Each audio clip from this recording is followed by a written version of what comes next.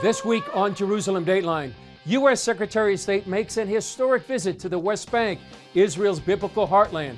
Today we're making history again. And Jerusalem hosts the first trilateral meeting with the U.S., Israel, and Bahrain. Plus, a Frontlines report on a new democracy in the heart of the Middle East. And the iconic Tower of David Museum gets a renewal. All this and more this week on Jerusalem Dateline.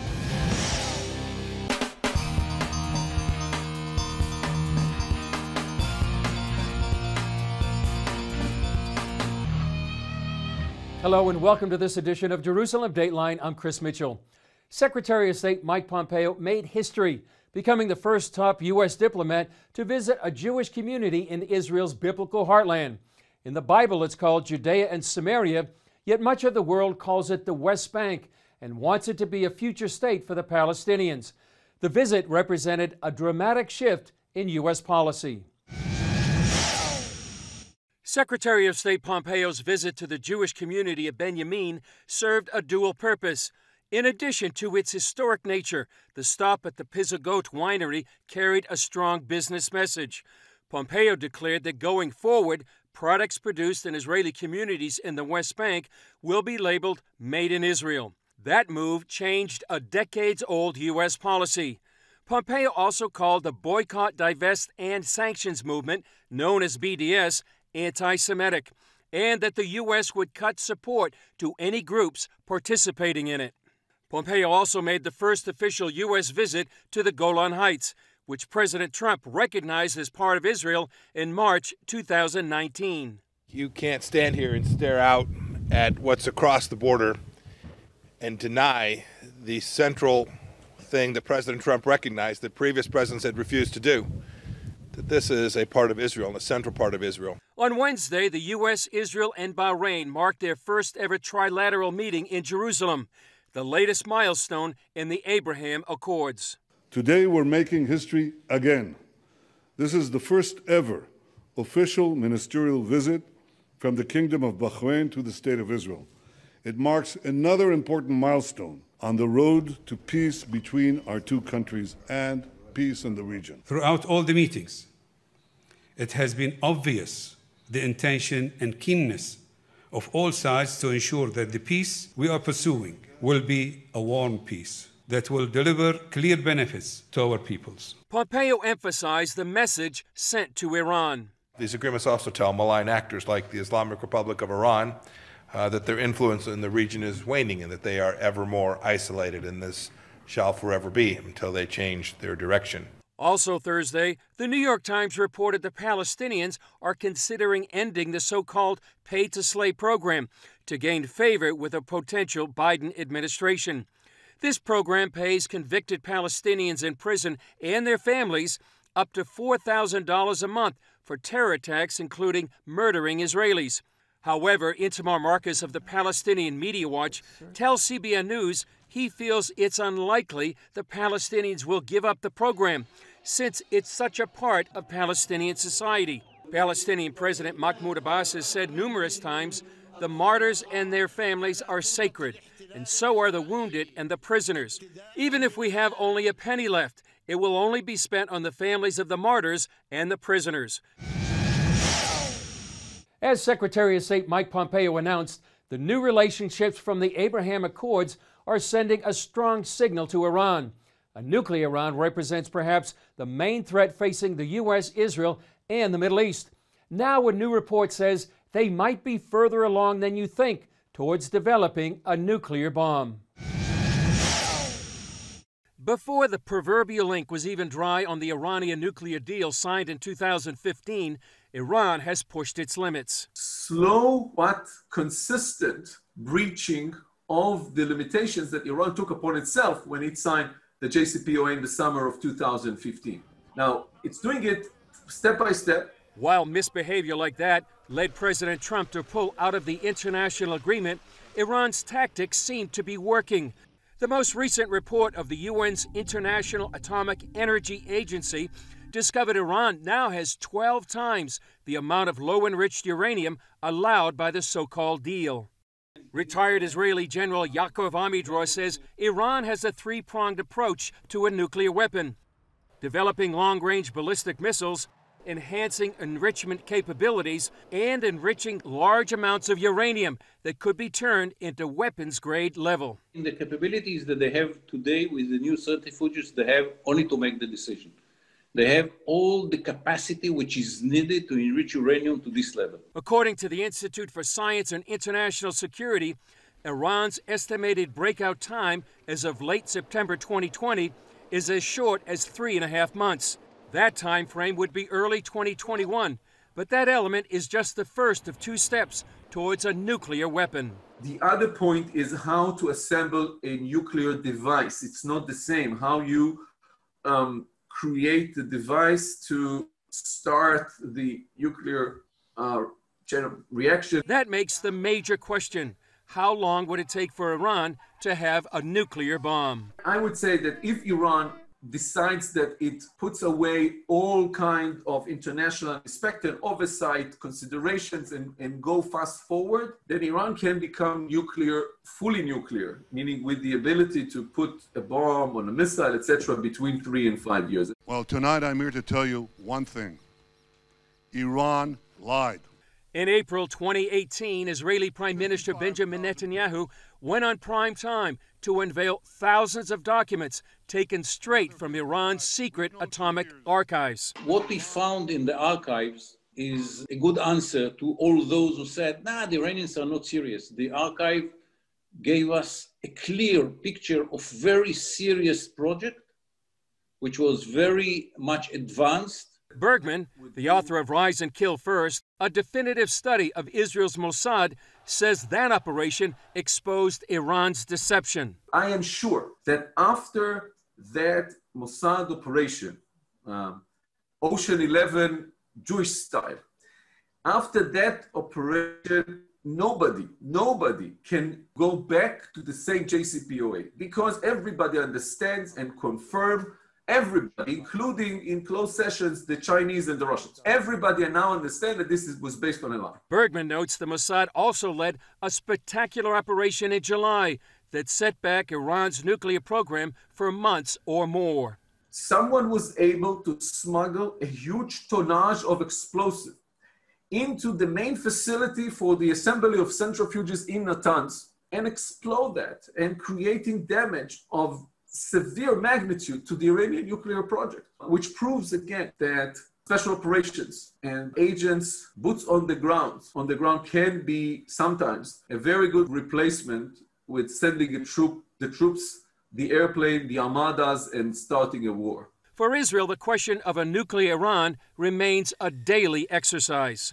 Our philosophy is very clear. We are getting every morning, we ask ourselves, will tomorrow be too late? If the answer is no, we are going for another day. And when the minute will come, if the minute will come, and we will have to answer ourselves, yes, tomorrow will be too late, then we will have to ask ourselves, okay, what we are doing. It's clear after facing the potential of a nuclear Iran, Israel has been preparing to answer that question for a long time.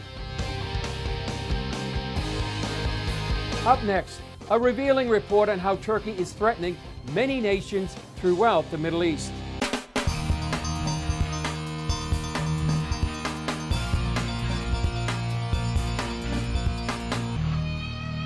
For years, Middle East observers have warned about the expansionist policies of Turkey's President Recep Erdogan. Those ambitions reach throughout the region, all the way to Jerusalem. Turkey is the emerging major threat to the Middle East. Analysts like Seth Fransman say we are witnessing a belligerent Turkey on the move. It's invaded and ethnically cleansed Afrin of Kurds and Yazidis and Christians. It attacked last year in eastern Syria and attacked and ethnically cleansed Christians. It's attacked Armenia now. It didn't do it directly, but it basically goaded the Azerbaijanis into war. And it's also been involved in Libya. It sent Syrian mercenaries. Also, Turkey's been threatening Greece every few weeks for the last 6 months. Also, Cyprus, Israel, Egypt, the UAE. I mean, it never stops. One advance came after a deal with Libya for its water rights in the Mediterranean Sea. And the whole point of the deal was to basically use a very poor and weak Libyan divided government and get a deal for all this water rights, which basically mean that Turkey is now sitting astride what claims by Greece and the pipeline that Israel wants to build. Erdogan telegraphed his intent to the world by converting the Hagia Sophia, once the largest church in Christendom, into a mosque. Ever since the modern nation state in 1923, that church has, been a museum basically and free for everyone to gather in. Him just making the decision to turn it back into a mosque basically is a indirect kind of communication to everybody. I want to restore our Ottoman past. After that conversion, Erdogan set his sights on liberating the Al-Aqsa Mosque here in Jerusalem. Then last month he said, in this city that we had to leave in tears during the First World War, it is still possible to come across traces of the Ottoman resistance. So Jerusalem is our city. Franzman says the regional powerhouses of Turkey and Iran share the same goals. I think it's just that we have to admit the rhetoric from Ankara today is a rhetoric that looks exactly like the Iranian regime rhetoric. And that's, by the way, exactly what the UAE and other friends, I think, of the US and Israel say, which is that Iran and Turkey are on the same side. It's not the Persian Ottoman Empire, Sunni and Shia. They're both religious extremism. And then the rest, there's other countries in the region that are not that. Erdogan's aggression presents another problem. Turkey is a NATO member, but isn't seen as a team player. Recently, it purchased Russia's S-400 anti-aircraft missile system and aligns itself with the Muslim Brotherhood and Hamas. It's connected deeply into the European NATO security infrastructure. And I think that presents a huge challenge. And I don't know how countries are going to extricate themselves. It's a regime seen as hostile to Christians. 2 years ago, Turkish officials convicted and then released American pastor Andrew Brunson on charges of aiding terrorism. Now, Middle East analyst Mike Karam tells CBN News Turkey is closing its doors. Basically, his goal to cleanse Turkey of all, non-Turkish Christians. Any Protestant foreign Christians that are living, working in the land or involved with the Turkish church at all, they've been declared persona non grata and a threat to national order or threat to national security. Given its dreams of a neo-Ottoman empire and Turkish nationalism, some believe Turkey might be as much of a threat to the West as Iran. Coming up, an on-the-ground report from one of the most important areas in the Middle East, a new democracy in the region.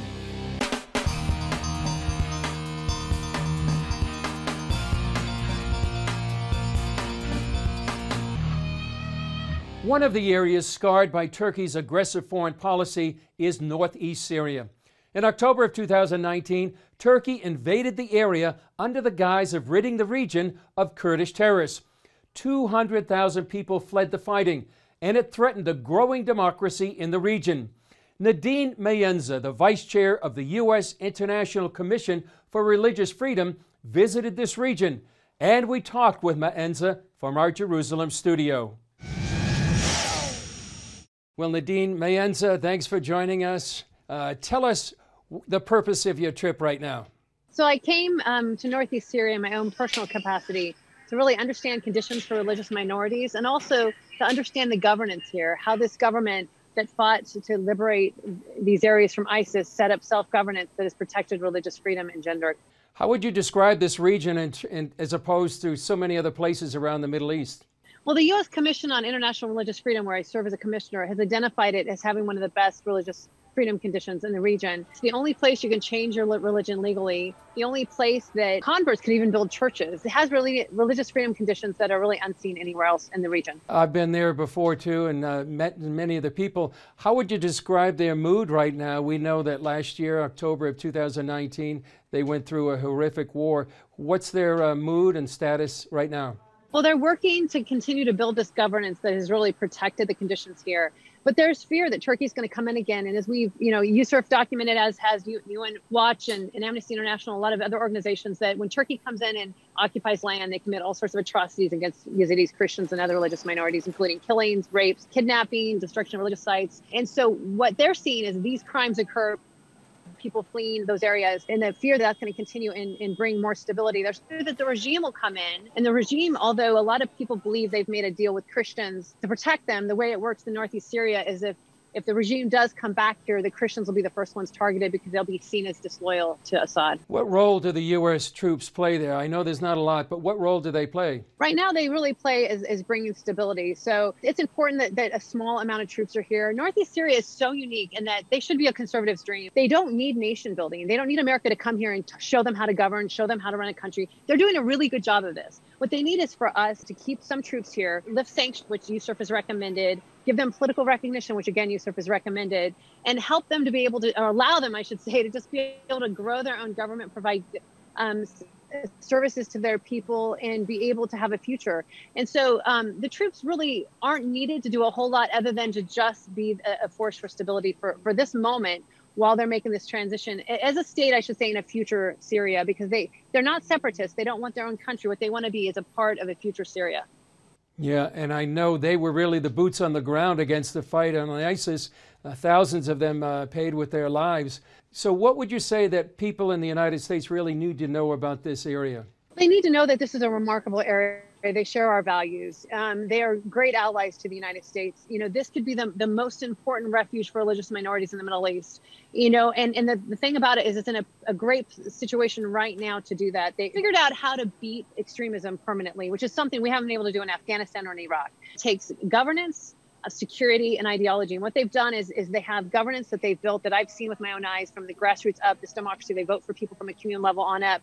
And they have security in the Syrian Democratic Forces, the strongest fighters on the ground. And then the ideology is religious freedom, gender equality, and even conservation. It's a refuge for Christians to be able to live and practice their faith. I met with Kurdish Muslim converts that were able to build a church. They got a license to build a church. Nowhere else in the Middle East would that be allowed. It's such a small step for the United States to support them, giving them political recognition, lifting their sanctions. People could come here and invest and help build this country, or this government, I should say, as part of a future Syria. And they should also be included in talks for a future Syria. It makes a lot of sense, like I said, a conservative's dream. But I think most people are unaware of it. So I was here hopefully to raise awareness of what a unique place this is for Christians, religious minorities, and also even moderate Muslims who are able to practice their faith here. Nadine, final question. How can Christians pray about the situation there in Northeast Syria?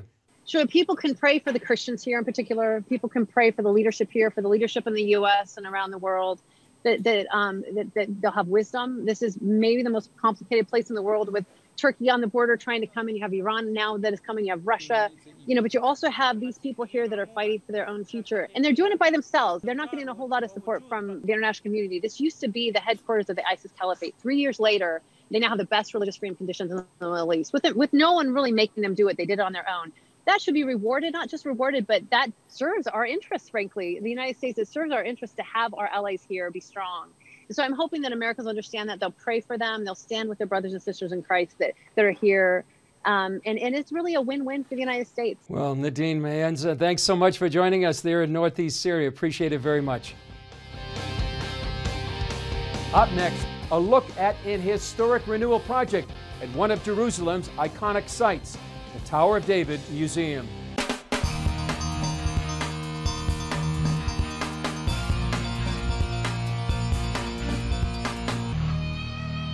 One of Jerusalem's most iconic sites is the Tower of David at the entrance of the Old City. Now this ancient citadel is getting its first major overhaul in hundreds of years. It's seen Muslim invaders, Roman conquest, and the Crusaders. The Tower of David Museum is one of Israel's historic and archaeological treasures. Now it's one of the largest conservation projects here. This is a rare and unique opportunity for archaeologists because we have a lot of questions about the citadel, archaeological questions, historical questions. Not every day you get the chance to explore a symbol in Jerusalem. Jerusalem's chief archaeologist, Amit Raem, oversees this massive project. Suddenly the stones start to speak, and we, the archaeologists, see things. We document everything. We are excavating. We discover hidden passages, ancient walls, ancient fortifications. It's becoming alive. It's a huge project to renew this museum for the future visitors.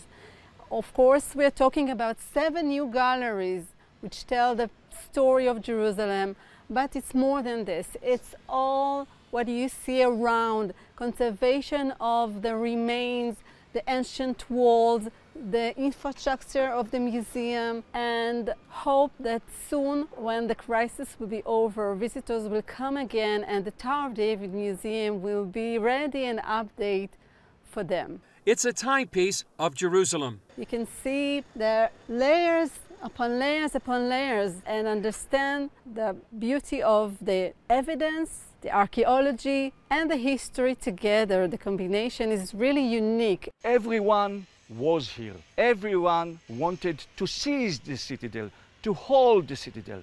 If you want to understand, if you want to learn about the history of Jerusalem, so this is the place, starting from the first temple period and ending in modern times.